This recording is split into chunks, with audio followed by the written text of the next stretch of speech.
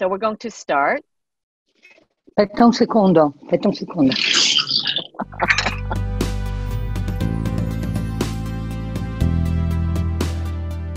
Welcome to the Italian Wine Podcast Lockdown Series. Every Monday we'll be connecting with Italian wine people. Join us to find out what they're doing and drinking today. This podcast is brought to you by Colangelo & Partners, the leading fine wine and spirits agency in the US. Visit Colangelo & Partners on www.colangelopr.com. Ciao Marilisa.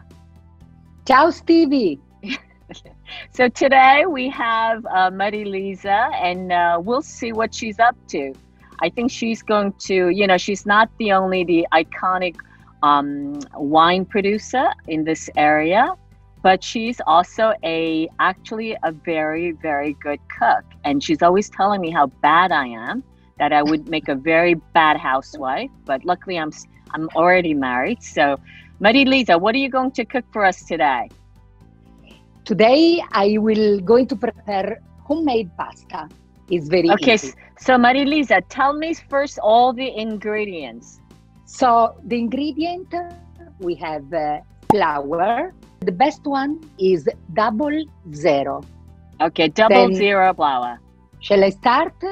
Yes, start. So but what's going on with your hair there?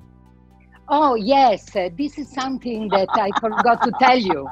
I have my curler because for two reasons. The first reason is that I want to protect my hair to go in the food when I'm preparing food. But excellent, also good idea. Because I'm always running out of time, and so is the way to save time. So when I cook, I wear my curlers, and then when the dinner is ready, I take out and I'm ready for dinner.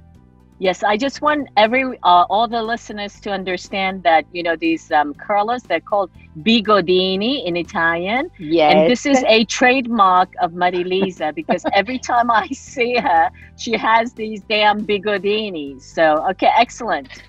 So we prepare the size for two people. So 2 full egg of flour. Yes, then we need the eggs. It's better to start with just 1 egg. Mix the flour with the egg. So now is okay. Yeah. And I wear my gloves. Oh yeah, we are all wearing gloves nowadays. Yes, not just you. You are the trendsetter, my lady. How many times have you made this? Oh, I started the first time when I was 12 years old.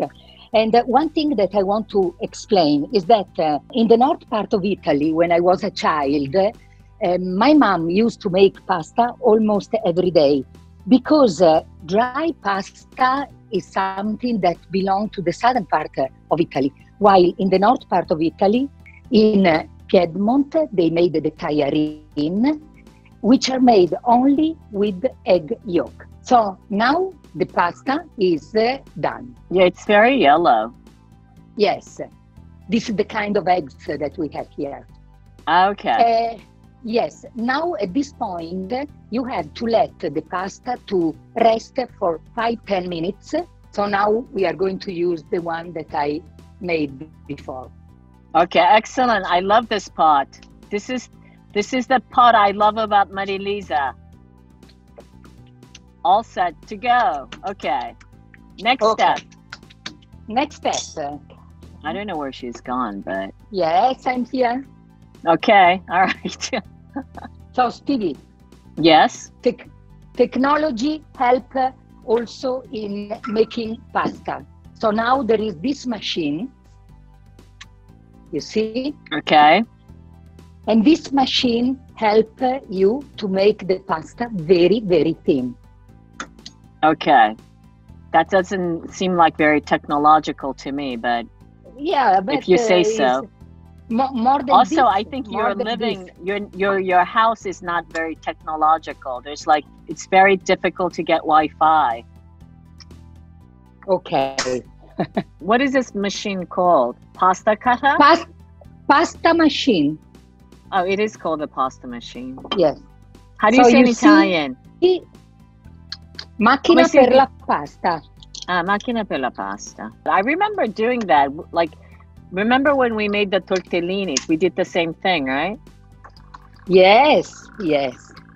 I love to make pasta, Stevie. I think that is a very nice exercise. Also, family thing to do on Sunday morning. But are you cooking like every meal? What are you doing these days? Yes, I'm cooking lunch and dinner, but not every day the pasta, because I also have to to clean the house, so it takes a lot of time because nobody is coming. You too? No. I don't want to talk about that right now. Oh, excellent. Beautiful. Love it. Now we have to let the pasta to dry, because we cannot cut immediately. Otherwise, it will become too compact. So we have to wait until the surface will be dry. What I do usually is that I like to cut manually. So I will cut the size that I want, because with the machine you have only these two different sizes. So you are the macchina della pasta. Yes. Marilisa, la macchina della pasta. Actually, that's good. And then you're going to do some maltagliati. Yes. Oops. Which means badly cut. Badly cut. Yeah. Yes. And what kind of sauce are we making today? Today we are making sauce with peas. Okay, great. So, and is there a name to this pasta? Pasta con piselli. Pasta con piselli. Okay, excellent. Okay, so olive oil, and be generous with the olive oil, because it's the one that gives the taste to the sauce. Okay. And then so a generous portion of the olive oil into the pan directly, and then onions.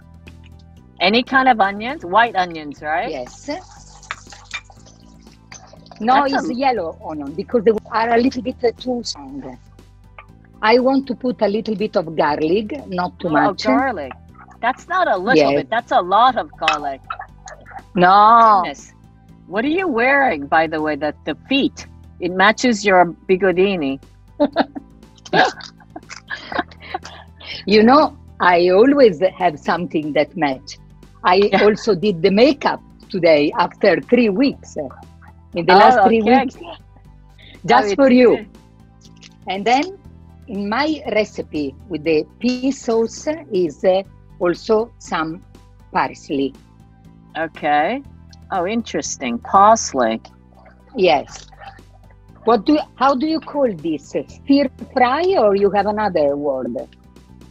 Rosolare. Rosolare. You don't know. I don't know. You are not very good in cooking. Yeah, I don't cook, as you know. That's not part of my vocabulary. Let me look that up. I know. But I think that is a stir fry. I'm not sure. Anyway, now I put the peas. I think that this is more or less 2 pounds of peas. And this was a half onion. And this was 1 clove of garlic. Okay, so actually, I just looked this up. So rosolare means to brown in English. And that's paradoxically, you said it can't turn brown, right? So you brown until but you can't make it color brown. Not brown. Salt. Pepper? Salt? No, this is salt. Okay.